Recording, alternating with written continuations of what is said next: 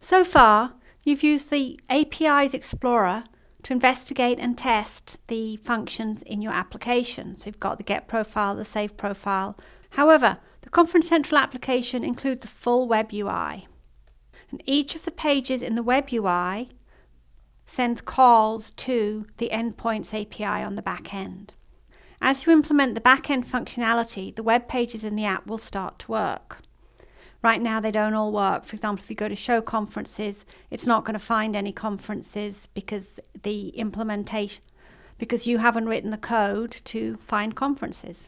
But in this lesson we implemented the code to get and set profiles, so the My Profile page now works.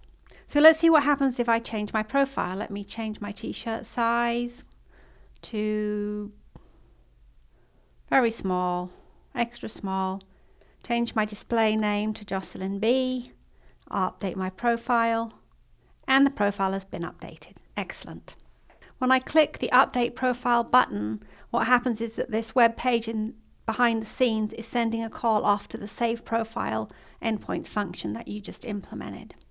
The goal of this course is to help you learn how to develop App Engine applications, not to teach you JavaScript. However, I do want to point out the code that makes the call to Get Profile and to Save Profile. So now here we are in Eclipse, and you'll find the code for the web pages or the web UI under SRC Web App, and you'll see there's the CSS folder, the fonts folder, the IMG, there's index.html, then there's a JavaScript folder, JS, and then there's this thing called partials, which is the HTML pages.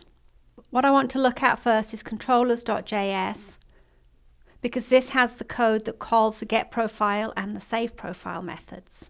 So let's look at Get Profile. So here's the code that sends the call to the Get Profile endpoint function. And you see here it's gappy.client to invoke the client library.